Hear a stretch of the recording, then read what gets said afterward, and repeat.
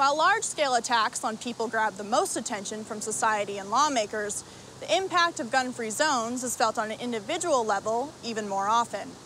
Over 17 million American women have been attacked by a rapist. One of those women is Amanda Collins.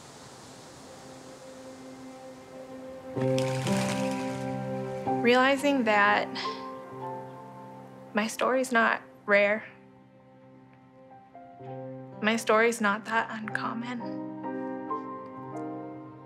There's 3,000 reported rapes on our university campuses across the nation every year.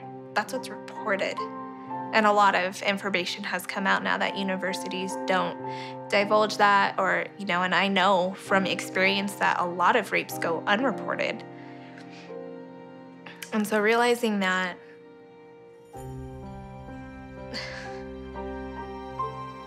I could have defended myself. And beyond that, a life could have been saved and another woman didn't have to be raped. In October of 2007, while walking to her car after a night class at the University of Nevada, Reno, Amanda Collins was grabbed from behind in a parking garage. Since UNR is a gun-free campus, Amanda did not have her licensed firearm at the time. But her attacker, rapist James Bila, did have a gun.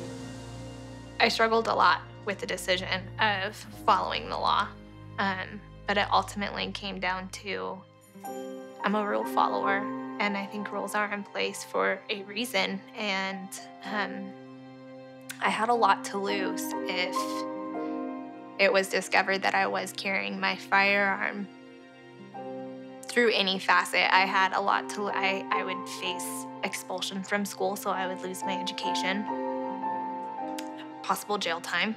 I would lose my ability to forever be able to carry a concealed carry permit because I would then be a felon. And if I'm being perfectly honest, I never thought it would happen to me. We never think it's gonna happen to us.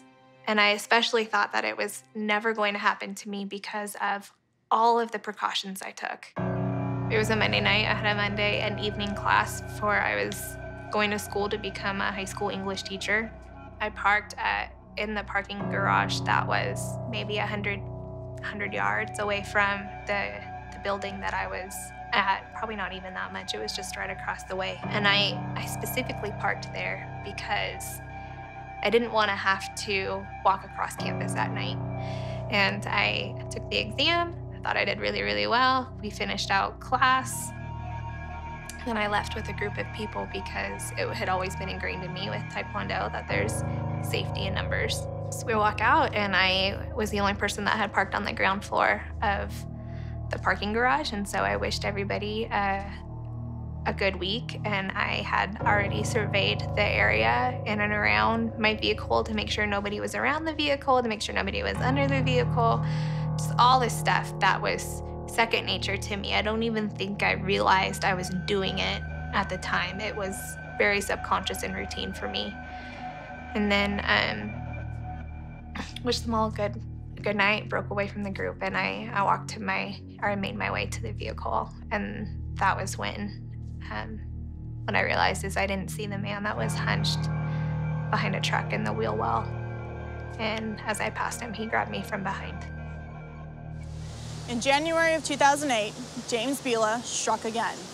But this time, his attack was deadly.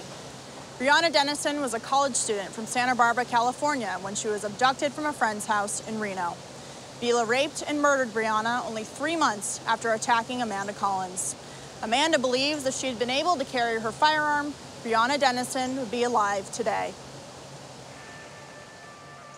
I've replayed that incident in my head over and over, and it has kept me up at night, as I said before when I testify. But I know without a doubt in my mind that there is a particular point in time during my attack that I would have been able to stop it as it was in progress. I'm not saying I could have prevented the rape from starting with the way that I was grabbed and whatnot, but I know that I would have been able to stop it.